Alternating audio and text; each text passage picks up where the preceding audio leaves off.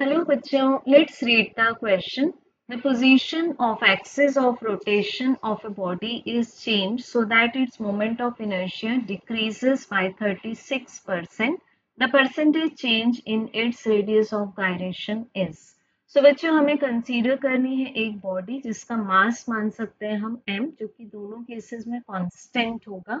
अब इस बॉडी में हम एक्सिस ऑफ रोटेशन की पोजीशन को चेंज करते हैं तो decrease in moment of inertia in percentage wise given है 36%। तो हम मान लेते हैं इनिशियल मोमेंट ऑफ इनर्शिया को 100 के।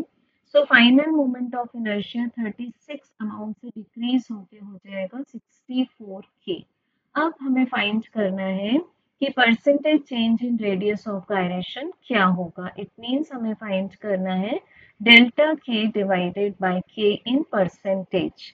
तो रिलेशन लेंगे I is equal to M के स्क्वायर जहाँ के रेडियस ऑफ गायरेशन है।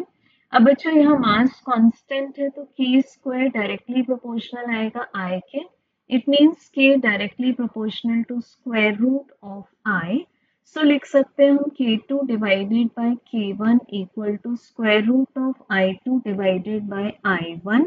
वैल्यूज पुट कर देंगे तो this is square root of 64k divided by 100k।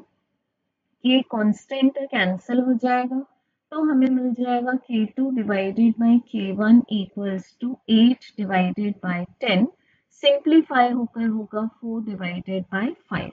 अब बच्चों यहाँ दोनों तरफ क्योंकि हमें डिक्रीज फाइंड करना है तो दोनों साइड्स हम -1 कर देंगे तो k2 bye k1 -1 is equal to 4 bye 5 -1। तो हमें लेफ्ट साइड में मिलेगा k2 minus k1 divided by k1 equals to 4 minus 5 divided by 5। तो ये आ जाएगा -1 बाय 5। माइनस साइन हमें दिखाता है। सो अब हमें फाइंड करना है परसेंटेज चेंज तो इसमें दोनों साइड्स में 100 मल्टीप्लाई किया तो दिस इज -20%। तो माइनस अगेन क्या दिखा रहा है that there is a decrease in the radius of gyration by 20%. So correct answer will be option number C. Thank you.